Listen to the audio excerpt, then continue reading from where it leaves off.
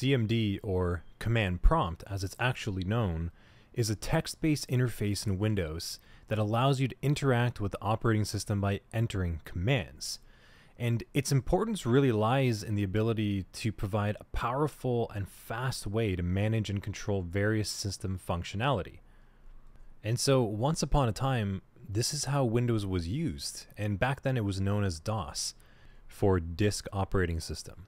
And back then, text was king. Everything was text. And for the most part, system administration is just much faster and easier utilizing text-based interfaces as opposed to relying on whatever the functionality of a GUI might provide to you.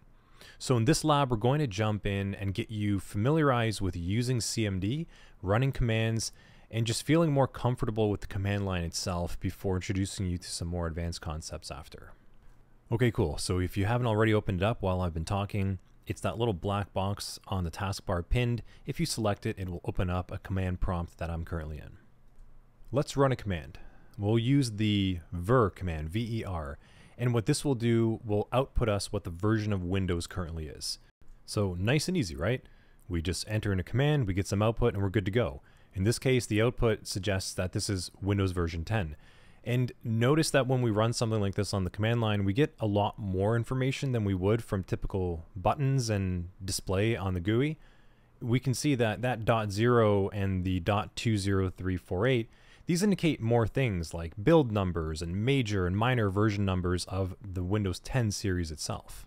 Let's look at some more. We have the cd command, and that is actually to change directory. And if we don't specify where we want to go, it'll actually just bring us back to our home folder, which is users administrator. So what's inside of our home folder? Well, the dir command to list our directory contents will show us all the specific folders and files we have. Now let's generate an error. I'm going to write the command clear, and this doesn't actually have any purpose. And what we just saw here is an error statement, and this is very, very common to run into. Errors on the command line are easy to make. And error statements are incredibly important to pay attention to, because generally they're going to tell you exactly what the error was, or they're going to provide you with an error code for you to look up inside of documentation. Thankfully, for us in this case, it's just telling you that this is not a recognized command. So let's enter in a recognized command, and that would be CLS instead of clear. And CLS clears the terminal to keep it nice and clean and as a nice efficient working space. I'll zoom in a little bit here now for the next set of commands. Let's learn how to make a folder. We can use the make directory or mkdir command, and then let's make a test folder. And then let's try cding or change directory to the folder. But notice how I typed it out. I don't really need to do that. Let's delete some of these characters and then hit tab. You see how it just appeared after hitting tab? If we hit tab on our keyboard, it will autocomplete what we're trying to type if the folder or file or the path exists. And that's a really handy shortcut. And it also makes sure that we're going to be specifying the correct folders and files so that we're not making mistakes. So I definitely recommend to get into the habit of that. Cool. Well, if we run a dir command, we can see nothing's here. And I'm going to run the clear command often for the next set of commands just to keep the terminal clean. So I'll clear it right now, and I want to do an echo hello into a file. And what we've done here is we've redirected the output of echoing hello into test file. And if we run a command like type can let us read the contents of a file. And if we try that against the file that we just put hello inside of, it should print hello to the terminal. Okay, so what if we don't know what a command does? Well, often we can just try running the command with a /? And it will give us a brief summary of what it does and some ways for us to run it. So let's do that with the rename command. If I type rename /? We'll get some information over here of what it does and how we can rename a file. And we can see we just need to specify the old versus the new, and now we can rename test file to hello.txt. If we run a type now against hello.txt, we'll see hello, because all we've done is change the file name, but the data within it has remained the same. Okay, but what if we wanted to add some text to the file? Well, we could also do hello, and we're going to say darkness mild friend, and then we can append it with 2 of those little redirectors into the file. And if we do a type, you can see we now have 2 lines of file text. so this doesn't overwrite the file when we have two of those redirectors. Okay, cool. We can also run applications like Notepad from the command line. First, let's echo in some more text into two new files. So I'll do some echo some more text inside of hello2.txt, and then echo final text inside of hello3.txt.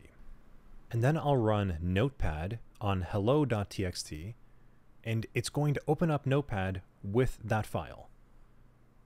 There you go. That's pretty cool. Now if we run a dir command, you can see that we've populated the folder with some files. All right, so what if we wanted to terminate that Notepad process? Well, we can run task list, which will essentially be like looking at Task Manager, but on the command line. And then if we wanted to find Notepad, we could do this little pipe operator to pipe that output that we just saw inside of a find command, and it will find Notepad within that output. And notice the PID, the process ID of Notepad, is 1168. Now we can terminate the Notepad process by running a task kill command. And I'm going to run it with some flags or options, and I can do that with a slash, so /f for force, /pid for process ID, and then specify the PID. And you can see Notepad was terminated promptly. All right, so let's do some file deletion on the command line now. We can run the del command and just specify the file and it will disappear. A dir command will show the file is now removed. Now, what if we wanted to delete multiple files? Well, computers are very logical, right? So if we were to specify something like del and then he, and then throw in an asterisk, which means a wildcard for any type of characters after that, the computer would interpret that and say, okay, I'm going to delete any file that begins with he, but then can have anything else after that, and I will delete it. Now let's run a dir command, and they're gone. So that's pretty handy. There's different ways to manipulate these commands, as you can see.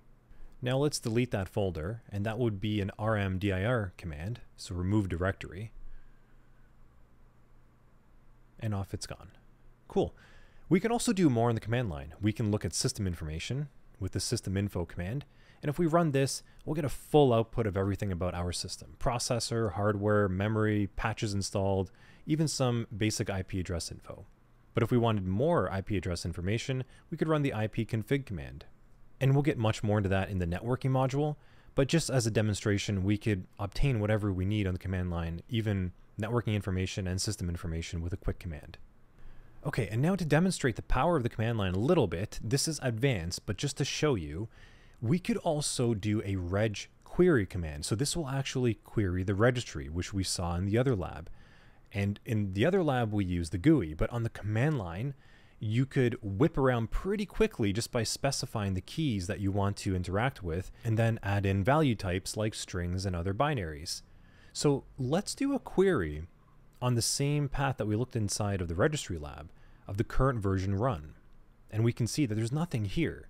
But what if I wanted to add in the computer to start up with Notepad once I log in?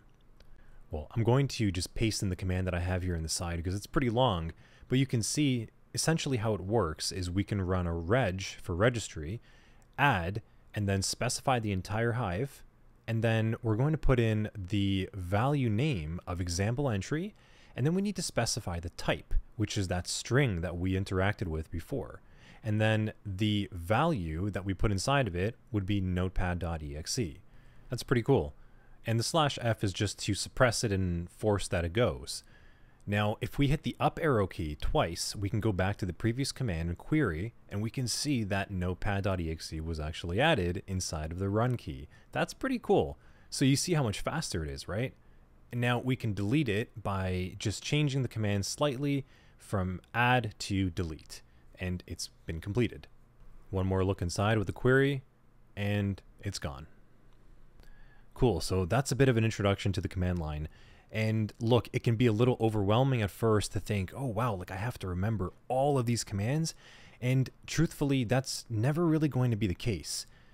The command line has an almost endless amount of commands and different ways to run them, and no one is really memorizing all of them. The way that we try to look at it is for objective and purpose.